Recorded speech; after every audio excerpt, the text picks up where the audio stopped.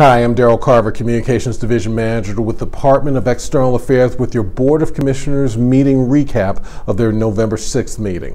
By a unanimous vote, the board agreed to build a $32 million animal shelter, replacing the current shelter that's been in place since the 1970s. Earlier this year, the board approved $270,000 for a feasibility study for the shelter.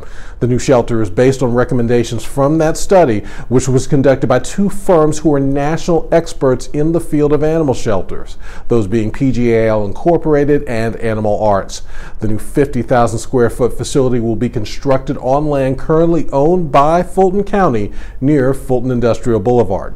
In addition to hearing how the operations of registrations and elections proceeded during the previous day's municipal balloting, the board also approved the purchase of secure voting system transports to accommodate the new voting machines that begin use during the 2020 elections.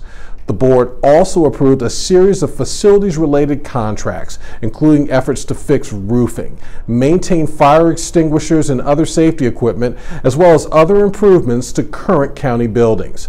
As the 2020 legislative session is only weeks away, the Fulton County Board of Commissioners heard the first of several updates on legislation impacting Fulton County and its 15 cities. The board also heard about efforts to improve customer satisfaction within the property tax system and efforts to improve the system's response to citizen concerns. The next Board of Commissioners meeting is scheduled for Wednesday, November 20th.